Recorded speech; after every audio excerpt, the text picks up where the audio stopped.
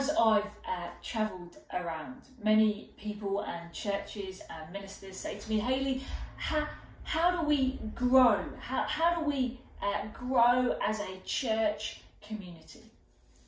And it's interesting, isn't it, that the church, there's no recipe, there's no template for it. It is a mystery. And you and I get to participate in the mystery of the gospel, of the resurrection of the living Christ Jesus. And church is our expression of that. Church is a mystery. And we disgrace this mystery when we try and put it into a box, when we try and put a formula into it, when we try and move it to be part of our image. How churches grow is not a formula that can be copied and pasted around our country or our nation. But what it is a mystery. It's an expression of God's grace and love, or at least it's meant to be. It's an opportunity where gathered communities who love Christ come together and provide an opportunity for others to find out, to explore more about Him. We should always stand in awe of the mystery of the church. We should admire it in all its beauty. We should stand and ponder and look at God's amazing beauty in the church. And over the years, I've had the privilege of visiting many churches, serving in some. And over the years, I've learned several things about growing churches. And by growing churches, I don't mean that they are moving from a small number to a huge number of believers, although I've seen that happen. What I'm saying is, as a growing church, is a church that is growing in influence in its community, that is seeing people come to know Jesus for the first time from no church background, that are transforming and redeeming their communities with the transforming power of Jesus Christ. And there are some similar things that all these churches have in common. Let's explore some of those together now. One of the first lessons I see from growing churches that are influencing their community and seeing people come to know Jesus, is that they believe in miracles and act accordingly. This is fascinating, isn't it? We see this in the book of Acts. They didn't just proclaim the word of God, they proclaimed in their actions, in miracles, and therefore it shifted. They were expecting God to move. They knew miracles could happen, and therefore they lived and breathed and moved in an expectation that God would provide, God would do a miracle. This is a big game changer for ministers and churches. To believe that the Holy Spirit is always about doing something. The Holy Spirit is always moving in amidst our church community. And therefore there's an overspill into the community that the church finds itself in. As a result of this believing that the Holy Spirit is in amongst us and about to do something and will do something, there's almost a bigger expectation.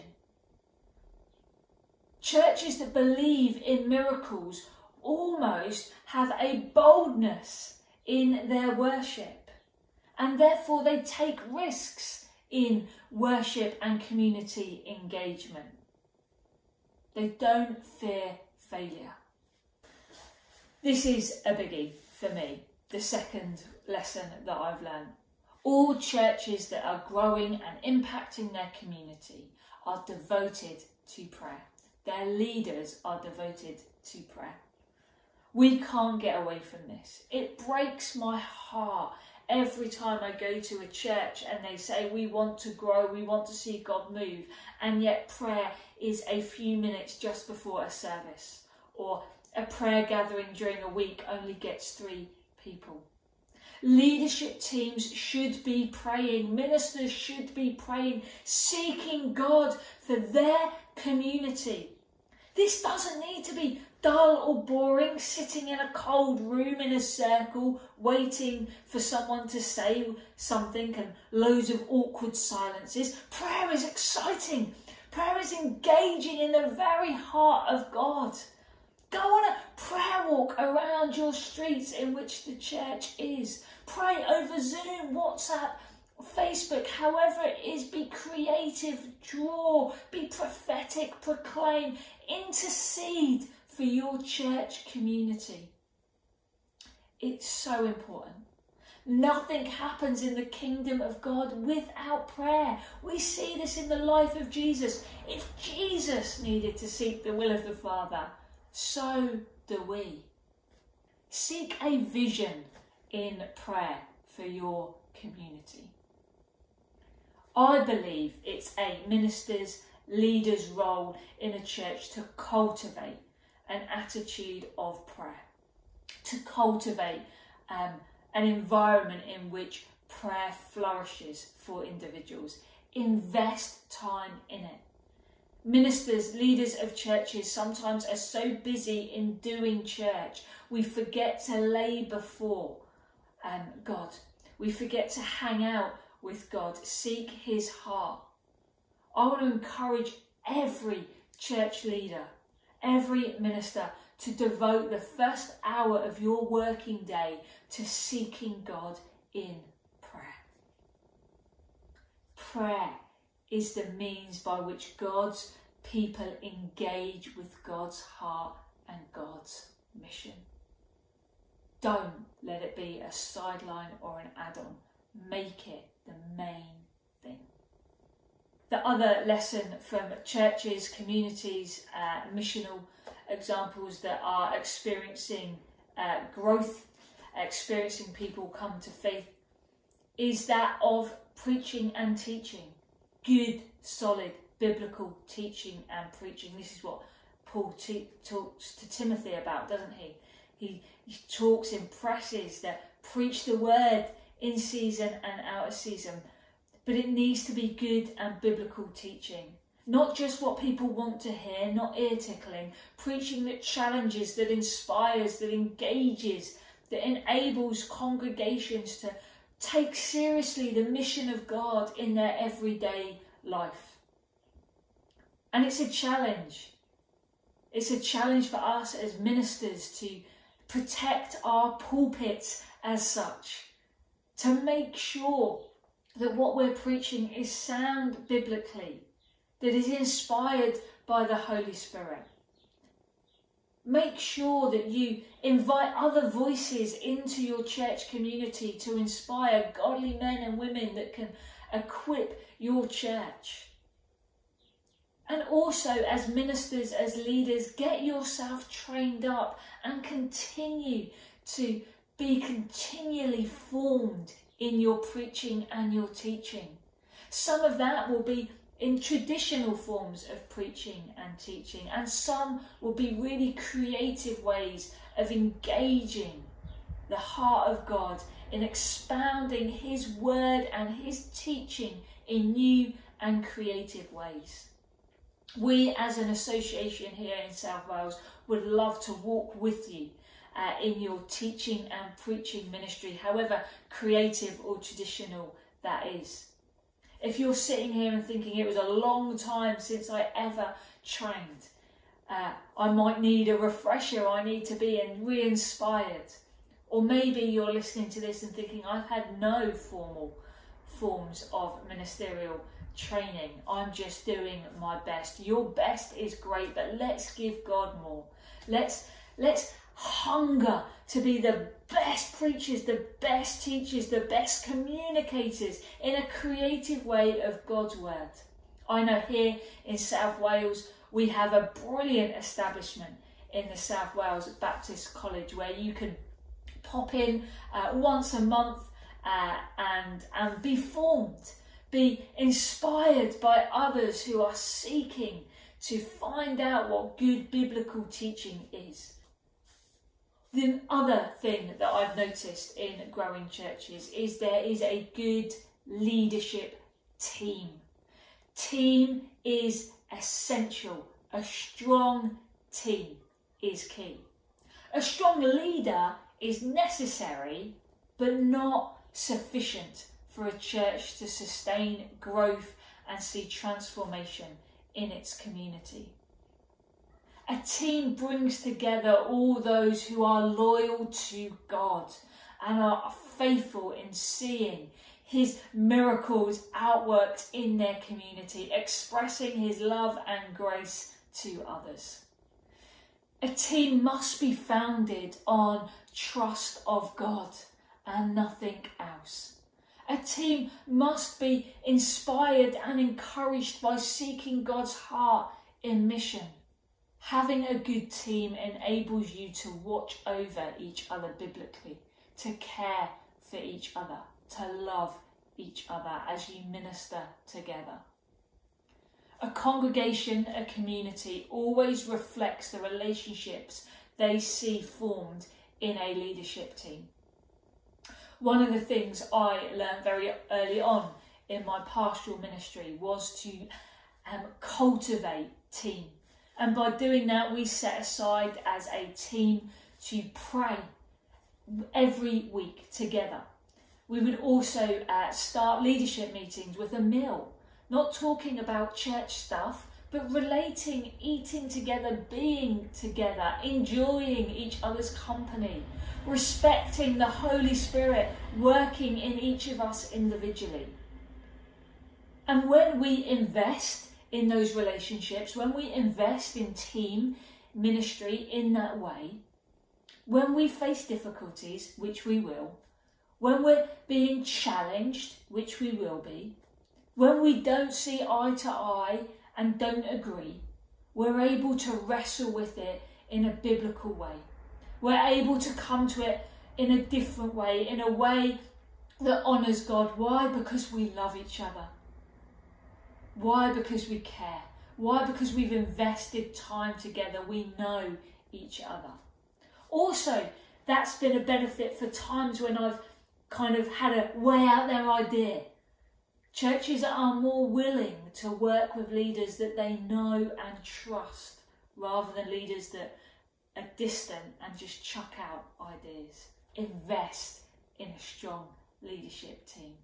Another key factor of growing churches is they integrate new people quickly. One of the privileges and joys of visiting churches is it's good when you're not able to see who's been there 5 minutes and who's been there 50 years. But there's this sense of gathering in, a sense of family, a sense of belonging. There's not these long steps and hurdles to jump over in order to get involved, in order to be. Obviously, we need to test maturity, and we do that through church membership in our traditional Baptist contexts. But let's encourage the gifts of everyone that's in our community. Enable them to belong, to express their gifts. It's a key to fruitfulness in ministry. Another key to growing churches, churches that see transformation or growth in their communities, is they love their community. Not just that they love their church community, but they love the community they're in. And in doing so, they go out of their way, they're intentional to serve and be with their community. Churches that are seeing people come to faith in their community are investing in their community. They're being school governors, they're interested in the council, they do the community litter picks, they're out and about in the local shops and community. Engage in the community where you are, reflecting God's grace in everything you do. Another key is that of churches that are seeing people come to faith, that are growing. are really key on their purpose. They exist not for themselves, but for the other. They exist to reach the next person. Focusing on evangelism being a part of what every member should do is a key to a growing church. Every ministry you have going on as a church should be focused on how are we connecting people to our Saviour? How are people knowing and experiencing and being given opportunity to live for Jesus? Invite people, connect people to Jesus. That's the purpose of everything you should be doing as a church, is to connect people deeper or connect people for the first time in a relationship with God. And your church's mission field is where they spend their time. And therefore, energies of growing churches are spent on equipping people to be evangelists, to do mission and ministry in their everyday life, to be fruitful on their front line. For more information about how you can engage fruitfulness on your front line and create an every member mission mindset, head over to the London Institute of Contemporary Christianity. They've got resources there that you and your church can engage with immediately on fruitfulness in the front line. Another key of growing churches is that they elevate the practice of giving. They teach practically and honestly on tithing and giving, but not just financially. They preach and emphasise a giving of your time, your tithe and your talents. I used to infuriate treasurers when I was a local minister. I used to say to my church, I'd rather you all gave me 10% of your time than 10% of your finances. Now, obviously that's theologically wrong, but there's a key there, isn't there? Of giving isn't just about writing a cheque. Giving isn't just about finances. Finances are a big part of giving, but they're only one part of giving. Churches elevate members' giving of their time and their talents. What are your members good at? Are they seeking to prioritise investing in your community? It's an essential part of fruitful discipleship to see how you can use your tithe, times and talents to bring about the kingdom of God, to invest in the kingdom of God where you are. And a final key of growing churches is things that I've noticed, is that growing churches make relationships with their denominations and other partners.